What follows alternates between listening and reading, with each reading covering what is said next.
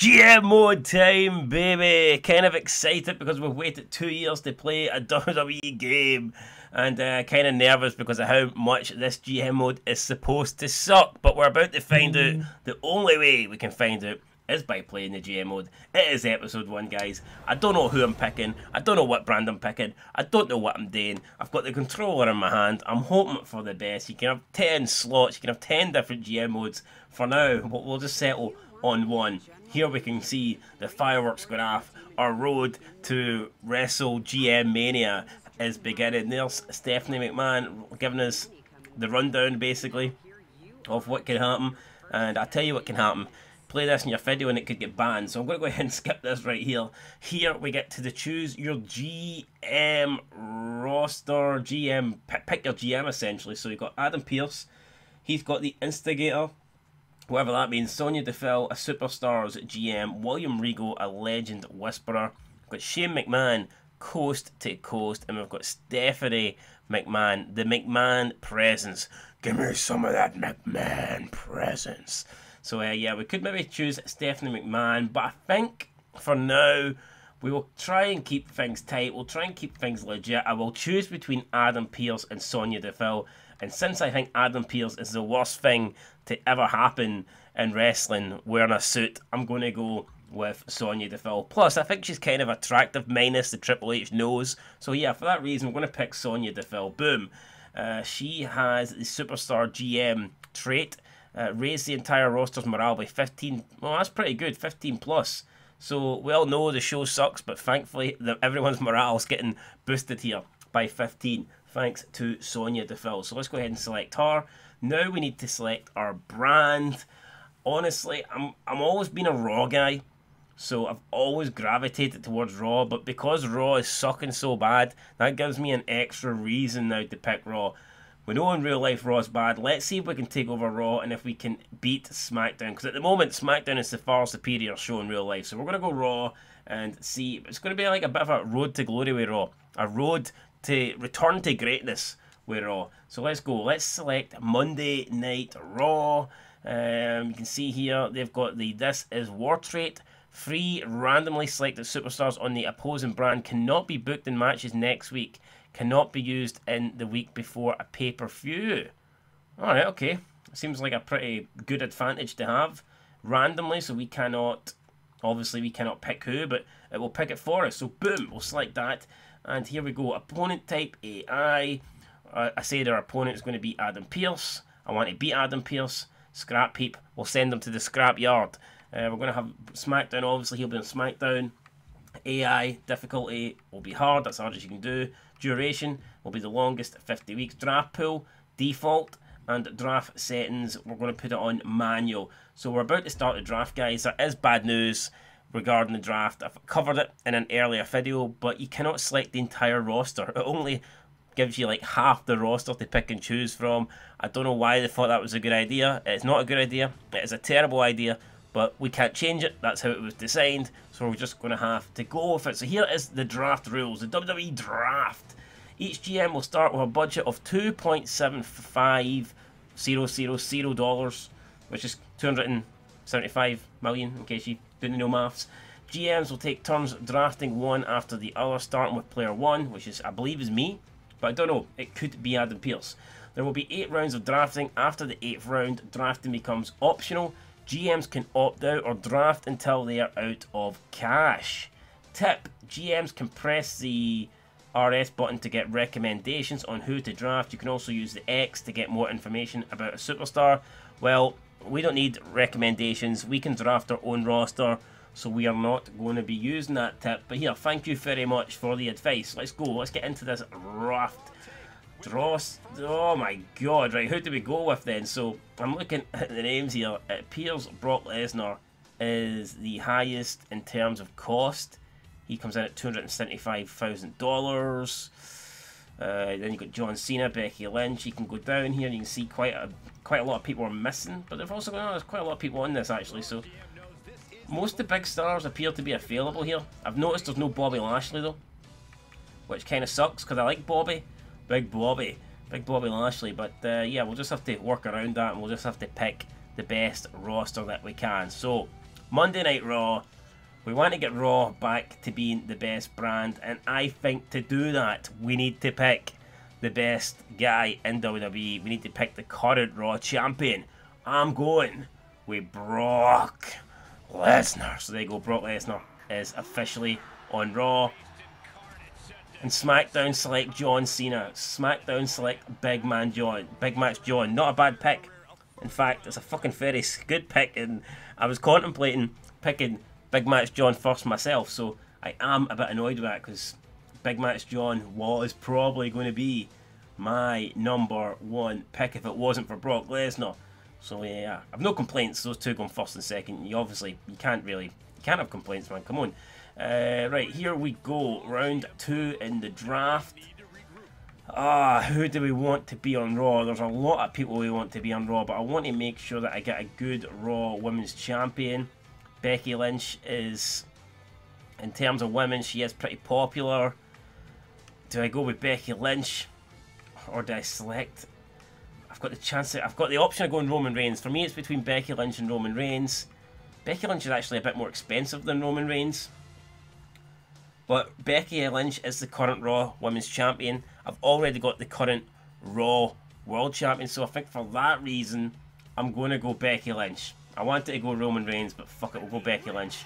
We'll see who SmackDown pick. And SmackDown pick Roderick Strong. What a weird pick from SmackDown. And it's back to us, so here we go. We've got the option. Do we want Roman Reigns? We can have him. If we want Roman Reigns, we can have Roman Reigns. I'm looking here through the options. I kind of like Seth Rollins, but I am looking at Roman Reigns. I'm thinking that Roman Reigns would be a good pick. But I'm not going to go Roman Reigns just yet. We need to conserve our money. We don't have a lot of money. You want to make sure that you have a decent amount left. So, with that said, who am I going to go with? Who am I going to go with? I'm going to go with... I don't know. I mean, who am I going to go with? We'll go with... Let me see here.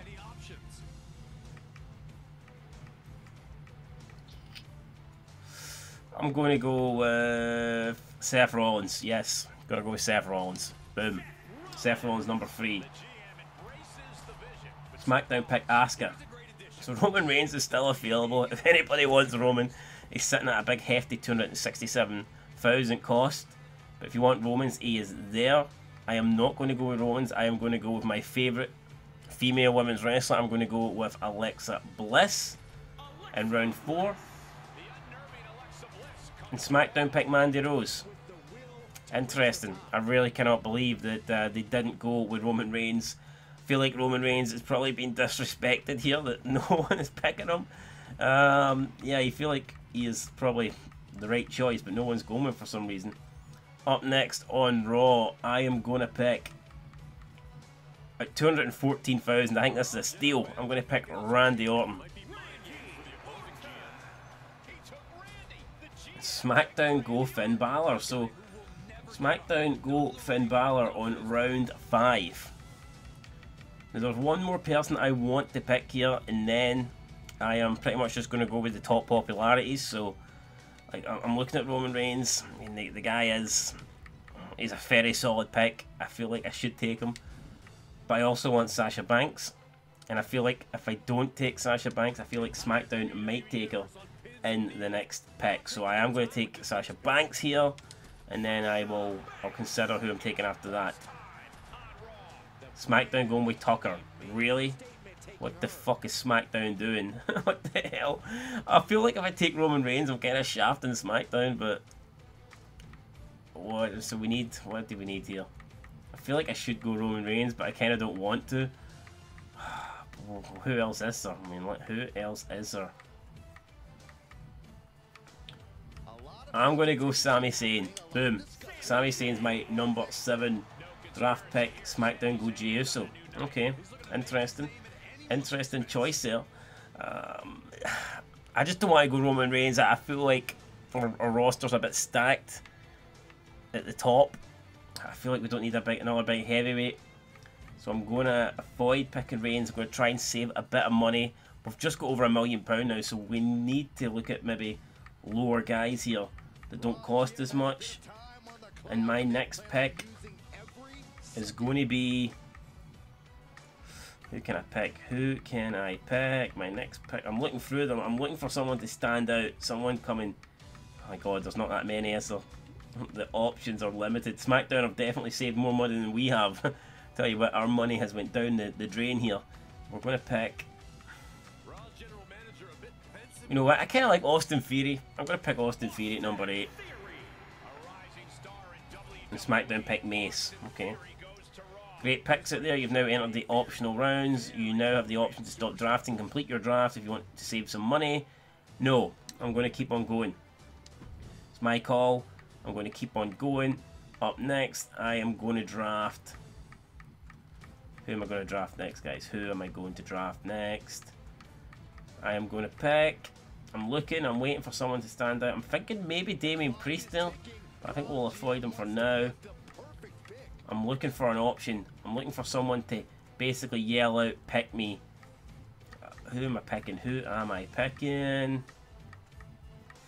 I'm going to go with... God, we're running out here. We've checked them all. The rest of the names don't look that good, actually. We're going to... Fuck it, I'll go Liv Morgan. Round 9. Smackdown take Nikki Ash. Okay, we've got 749,000 left. I'm going to try and avoid picking any of the top people here, because like I said, we do not have that much money. And I'm going to pick... I am going to pick... Who am I picking? Don't hinder the gender. I'm picking Jinder Mahal. Jinder Mahal, round 10. Smackdown picks Shayna Baszler. Alright, okay, interesting. Smackdown picks aren't exactly the best. Not that mine are great. But yeah, I don't think the Smackdown picks are that good, to be fair. We're going to pick up next. It's going to be... Did I go with Damian Priest? I don't have much money left. Damian Priest... Maybe Damian Priest. I'll go with Damian Priest. Boom. Round 11. I'm picking Damian Priest. Smackdown select Alexander Wolf. Okie dokie. Not that I don't think it would have been my choice, but Smackdown have picked him. Who am I selecting next? Let me see. Who am I selecting next? Who am I selecting next? Let's have a quick look at the roster. We've got Brock. Let's look at the men first. We've got Brock, we've got Seth Rollins, we've got Randy Orton, we've got Sami Zayn, Damian Priest, and Austin Theory, Jinder Mahal. I kind of would like a big guy to go up against Brock. I could perhaps pick a Strowman or a Keith Lee, or even though I don't like Keith Lee, there's Walter as well. Walter's a possibility. I'm thinking maybe Keith Lee here, to be fair. I might pick Keith Lee. But I might not. I might not. We could pick Big E. We could pick... Who could we pick here? There's Kofi Kingston, but I don't really want him. Fuck it. We're going to go... Keith Lee takes a hell of a lot of the budget away, though. That's the only thing. I might pick Samoa Joe. Yeah, we're going to go with Samoa Joe. Why? I'm not too sure, but we're picking Samoa Joe. Smackdown picked Tyler Bate at round 12. We've got 221,000 left. Right, we are getting down to the bare bones now. Can we get one more pick? Potentially a woman, maybe, to try and fill out the roster. There's Lana. I know she's gone. There's Tony Brooke. There's Dana Storm. Tony Brooke's gone as well. Billie Kay, Natalia, Raquel Gonzalez. She would work well. She has a heel. She would work well against cruisers. I think, did I pick her? I don't know. I'm considering it, guys. There's Joaquin Wild, no idea who that is. A Dafari. I've essentially got one more pick. I'm gonna pick Raquel Gonzalez. There you go. Boom. She's getting... No, I don't even know who she is, but she's getting drafted to Raw. So boom. There she goes. SmackDown are picking the Brian Kendrick. We've got 91,000 left. That pretty much leaves us with the option of signing nobody. Unless we want to go with Joaquin Wild, who I have no idea who that is. So I think at this stage we are going to end the draft. We're going to we're happy with our selection. There you can see Sonya Deville. That is the roster that she has selected. You got Brock Lesnar in there. You've got Seth Rollins. You've got Randy Orton, Sasha Banks, Becky Lynch, Alexa Bliss, Sami Zayn, Angel Theory. In my opinion, it's a pretty solid roster. I'd say it's definitely better than the SmackDown roster. SmackDown continued to select away. They've went with Ivar. They've went with Trent Steven. They're definitely going for numbers. They're picking like the lower ranked guys. And I mean, but look at that. I mean, Jesus Christ. Who are some of these people in the back? Who's that guy behind John Cena? I mean, who the fuck's the guy standing next to Pierce on the right? And this, look at that jabroni looking like a fucking predator beside Mandy Rose. Looks like he wants to take a big chunk out of Mandy Rose's ass. Who the fuck is that guy? I've no idea, but there you go. That's Adam Pearce's SmackDown. God help that show. It's going to need all the help it can get. But there is the rosters, Raw and SmackDown, and boom, should be good, guys. I'm looking forward to getting into this GM mode. So let's see what we have here up next. Buffalo, New York, week 1. We're 4 weeks away until WrestleMania. Unread messages. Adam Pearce. Who sent his message first? Will we read Triple H's or will we read Pearce's? We'll read Adam. Hey, Phil. I just wanted to let you know that I plan on taking SmackDown to the top of the power rankings and staying there. Can we reply to him, or? I have a roster and show running capabilities to do it. I don't think Raw stands a chance. You really think you can contend with us when we have superstars like Asuka? No one is ready for Asuka. Well, tell you what, guys. Raw is ready for Asuka. Adam Pearce, though, having his fun. Can we not even reply? Can we reply? No, we can't. Okay. Tonight, Triple H. Tonight is the night. The debut show. We have high hopes for you. I've also high hopes for myself. We can reply with, I was born for this. I'll try not to let you down. I was born for this. You tell him, Sonya. Hey, Sonya and Triple H could be related with that fucking nose, that sledgehammer-like nose. I think these two could maybe be brothers and sisters, to be fair. Triple H says, good, I'm expecting big things of Raw this season. Make it an amazing show. I am the game. Make sure you bury SmackDown. Alright, here we go. We need to select our champions, and I you know who I'm going to pick. I kind of selected the roster based on who the champions were in real life, so I'm just going to go ahead and do this. Men's champion, Brock Lesnar. He receives 10 plus in the popularity. That takes the popularity up to 76 now. He is by far the most popular wrestler now on our roster, and we will be making sure that he wrestles week in, week out, because, I mean, we just need him to. He 100% needs to be wrestling week in, week out. What I've just noticed is, I have selected, out of the 8 male wrestlers, I've selected 6 heels and only 2 faces, so boom, that ain't very good. I think maybe my first, I don't know, Brock Lesnar versus Samoa Joe perhaps. It might have to be Samoa Joe. It's either Samoa Joe or Damian Priest. And the Raw Women's Champion, oh my god, I've only selected 1 heel. I didn't know that. I did not know that. I thought I'd selected at least another heel there, but I haven't. The only heel I've got is Raquel Gonzalez, so a bit of a botch there for me.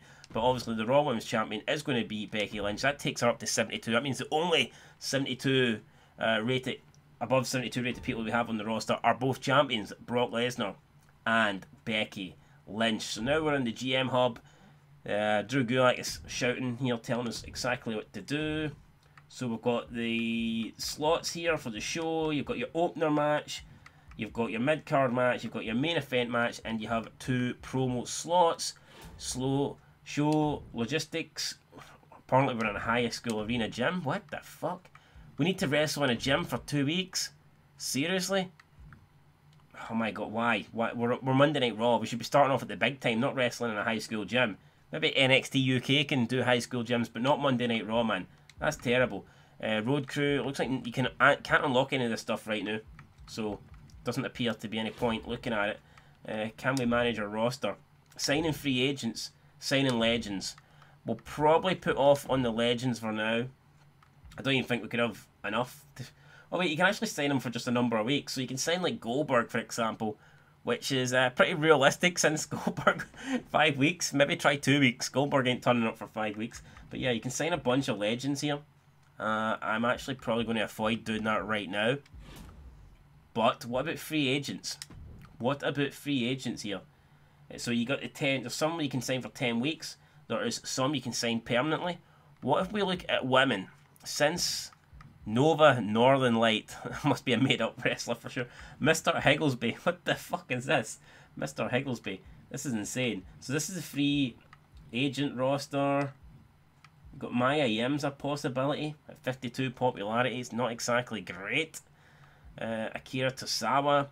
We might actually hire a face guy. We could sign Ricochet for 5 weeks. So there is options here.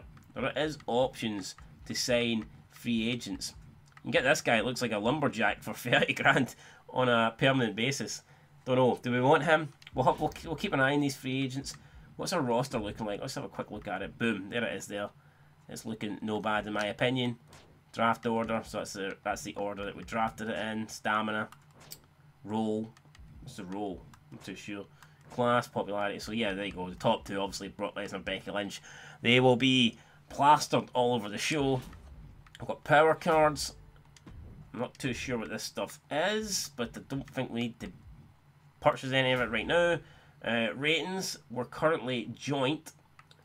Well, actually, no, it looks like we're ahead of Smackdown because we're ahead based on the fact we've got a bit more money. I'm assuming that's how it works.